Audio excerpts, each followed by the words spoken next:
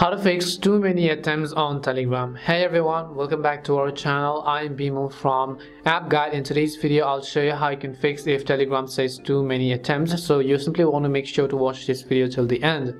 Now, whenever sometimes you try to simply log into your Telegram account, and maybe you could have entered your password, or maybe you could have entered your phone number incorrect too many times, or maybe you could have entered your OTP code incorrect too many times after you've received the verification code. That could usually happen due to some of the reasons. Now, in my case, I'm logged into my account because I just fixed it previously. Just an hour ago, I had this issue as well. So I'll also tell you some of the steps which you can use. The very first thing you have to do is sometimes you simply need to wait until Telegram gives you the option to go ahead and verify it again. Make sure that you have access to that phone number on which you're using your Telegram account with. And after you do that, you also want to make sure you have actually disabled the do not disturb mode or any of the other thing. Check if you are receiving the messages, because if you're not receiving verification code, try to check whether or not you're receiving code from other people, you're receiving messenger or not, because if it's not working, the likely problem could also be with your own internet connection or anything as such. So just make sure that's not the case.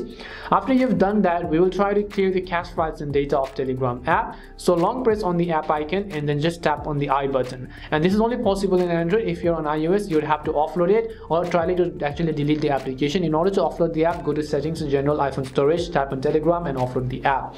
For Android users, once you come to the app info page, scroll down to the bottom, select storage, clear the cache files, go to manage storage, and also try to clear local data page. So what is that? It's going to log you out of your account if you're logged in, but obviously you want to actually reset this one. Once you do so, now you can go ahead and open up your Play Store and just try to use a VPN instead, because sometimes the Telegram app could actually block your specific IP address for the time being because you have been trying to log in too many times.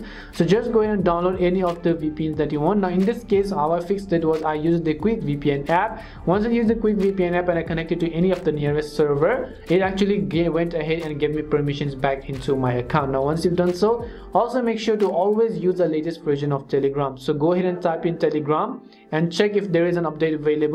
If you see an update available for Telegram app, make sure to update it to the latest version.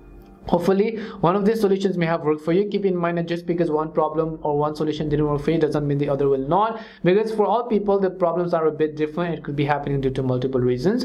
If this video helped you, make sure to leave a like and subscribe to our channel, and if you have any more questions, make sure to leave them down. Thank you very much for watching, and see you soon in our next video.